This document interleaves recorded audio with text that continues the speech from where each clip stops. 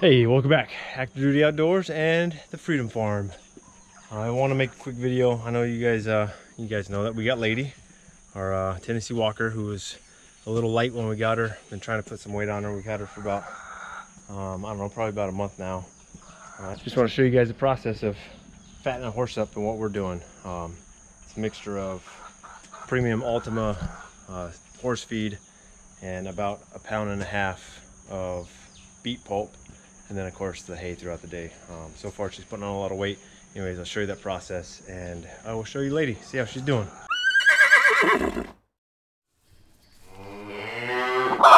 Beet pulp is pretty cool. This is the pellets. And then when we soak this, it's gonna fill up this whole bucket that I'm about to put it in. So as you can see, we're about halfway between the 1 pound and the 2 pounds. It's not an exact science. The 1 and the 2 pounds I measured out on our little scale. So we'll throw that in there. And then tonight, around 5 o'clock, I soak this in water. And I'll let you see how much that blows up. If you notice, it's barely even coating the bottom. So, and then to supplement, we throw in a little bit of this red cell in the morning. Give her about 2 ounces of that. And as you can see, she's over there right now, chowing down. She's already done with her mix. You guys hear my guineas over there? Love them guys. Sarah thinks they're loud and obnoxious. I think they're pretty awesome. 2 of the 6. So we were able to grow up 2 of the 6 that we had. 4 of them, as you guys know if you watched the previous videos, didn't make it. That stupid fox that we still have yet to catch. Look at Lady. She's putting on weight. Her ribs you can't really see anymore.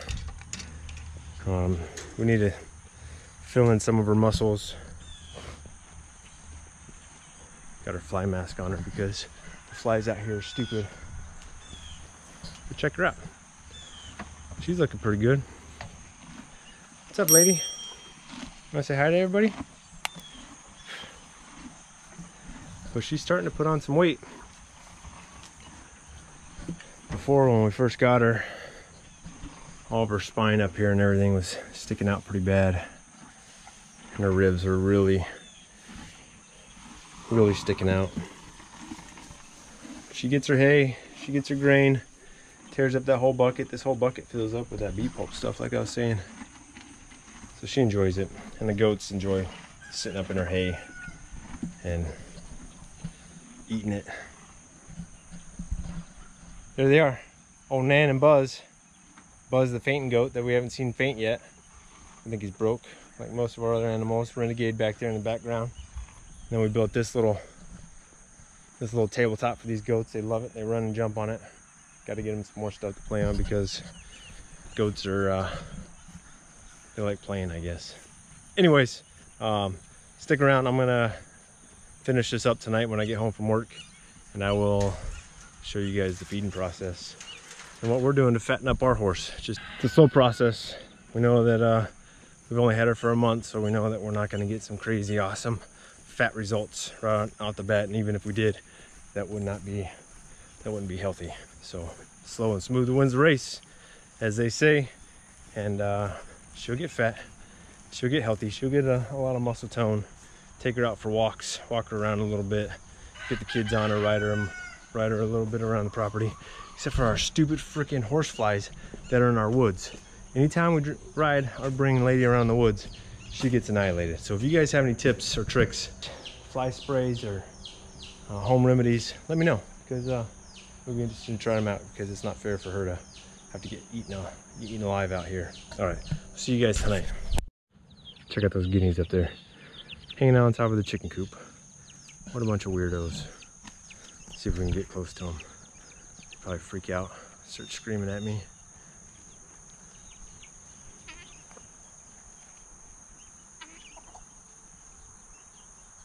What's up, guineas? Starting to get ugly. Say something. Make some of your weird noises. Of course you ain't getting this wouldn't be the Freedom Farm if we didn't have some jacked up weird animals. Look at this little guy. These are some of our chickens, smaller of the set. Look at this guy's beak. There he is. Look at this poor guy. The dang beak is on crooked. Last little guy, come on. Come on, little guy. Go on. Go on. Need some help?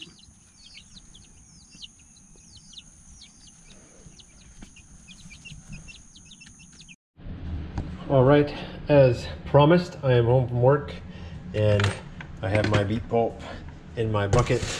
I'm gonna fill it up. I'm gonna show you guys how far the water goes. I'm gonna turn on some lighting. Not the best lighting, but you'll get the picture.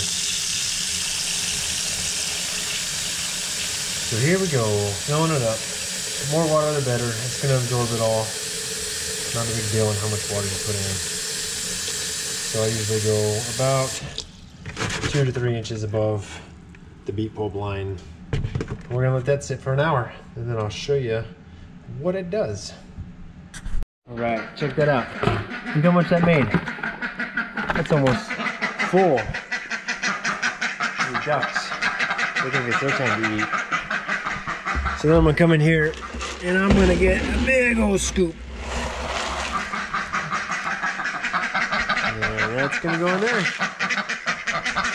And Renegade gets his.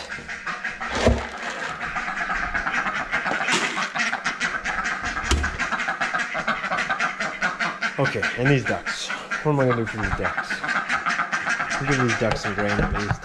You guys probably can't even hear me right now because these ducks are so stinking loud. Come on. Come on, duckas.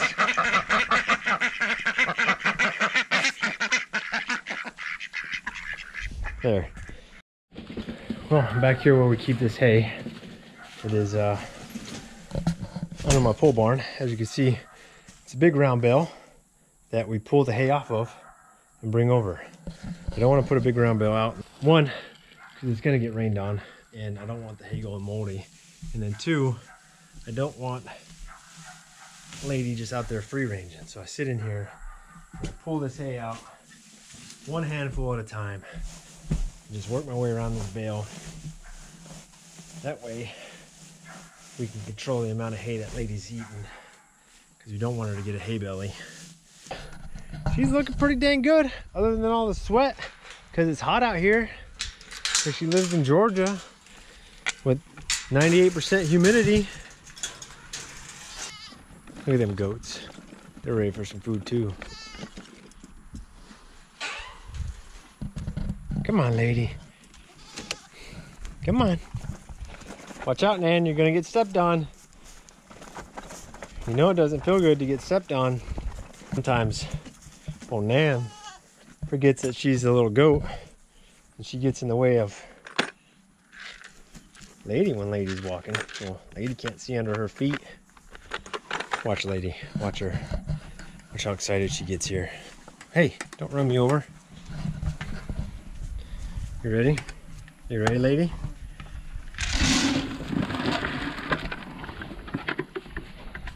There you go. Mix that up a little bit.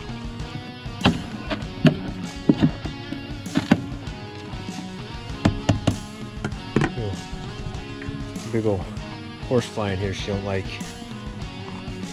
She don't like it. Hey, goats, that ain't yours. Over here, give Renegade his little dose. Come on, Rainy. Come on, buddy.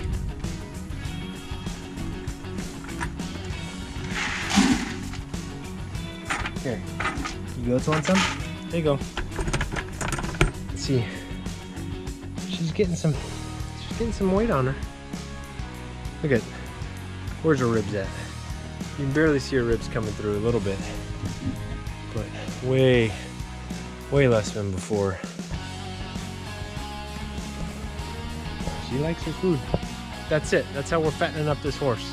If you guys have any tips or tricks on what you guys do to fatten up your horses when they're hard eaters or have to put on weight, comment below on what you guys do.